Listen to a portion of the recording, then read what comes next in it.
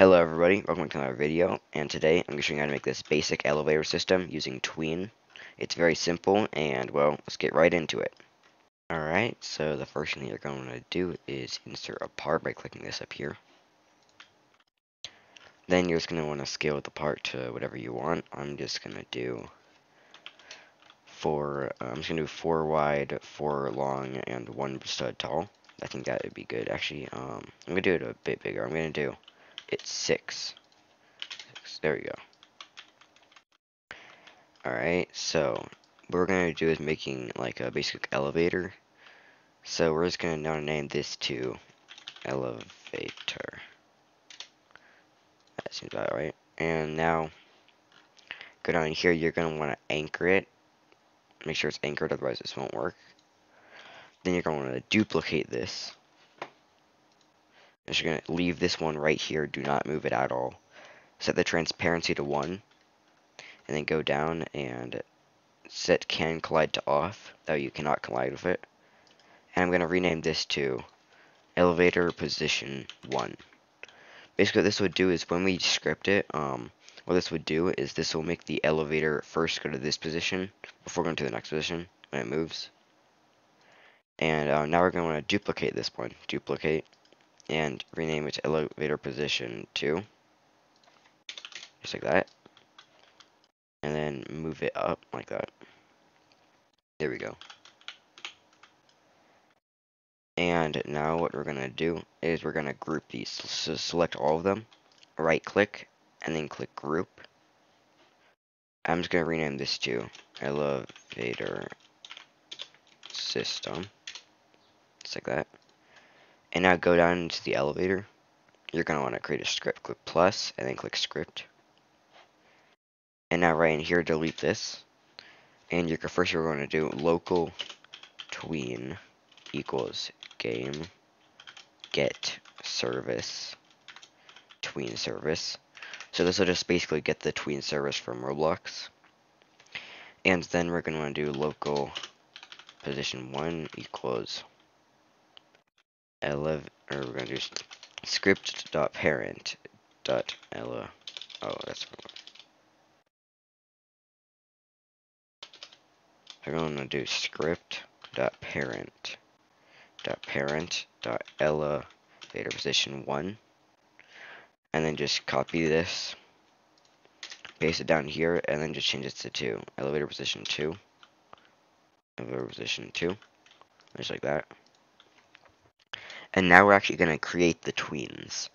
So we're going to do local move up equals tween create, and then you're going to do script.parent. Basically what this is the first one right up here is the script.parent. That is the elevator right here. So first off we have to get the actual part that we want to move, then do a comma, and then you're going to do tween info dot new. And actually up here, let's do something up here. Let's create local timer equals, I'm just gonna do 3. Basically this is gonna be the time it takes for it to move. So tween info dot new, and then we're just gonna do timer. Basically, so this will do, it'll take the part, and then for the time it'll do the time we have up here, so it'll take 3 seconds to move up. And then you're gonna do comma. And then you're going right here, you're going to put brackets. And then you're going to do C-frame equals, C-frame equals position 2 dot C-frame. So this would be the C-frame that it will move to, will be the C-frame of position 2.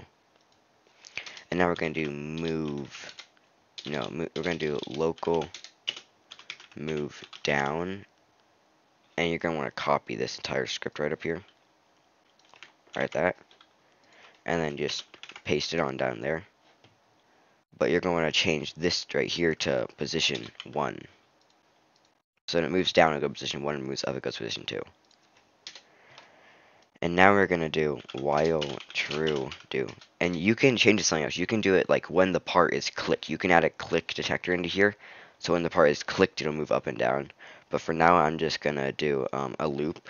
I'm just gonna do wait timer.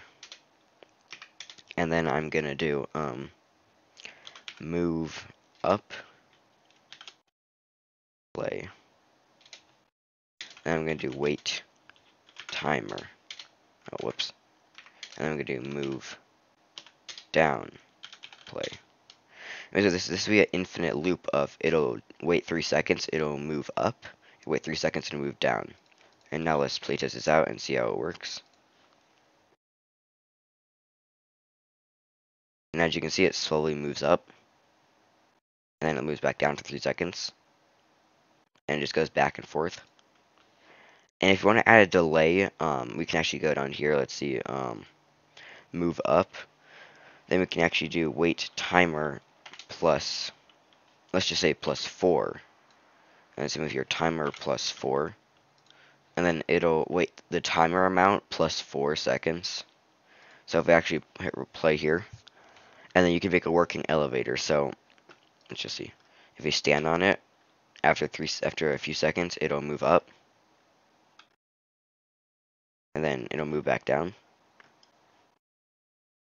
And the best part about tween is it doesn't use, or it uses C-frame, but it glides to it. It's not like a jagged movement. It just slowly glides to it to make a smooth transition. And you can use this with doors too. You can make it so you click a door, it glides open. So yeah, it's actually pretty useful. And I hope you enjoyed this tutorial. Make sure to like and subscribe, and see you in the next one.